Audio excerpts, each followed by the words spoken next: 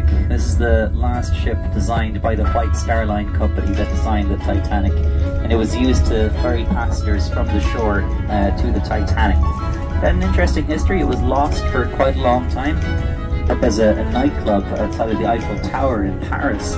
It was brought here at the same time as they made the Titanic Museum. On our right hand side here is the Titanic Hotel. And this is the former drawing offices for the White Star Line company that designed the Titanic. So the building I mentioned resembles the hull of 4 ships. From the top though, when you include the glass, I used to live here in Belfast, and it often seemed to him like Cave Hill looked like a man lying on his back with tiny people climbing along the face of a man. And so that was the inspiration for the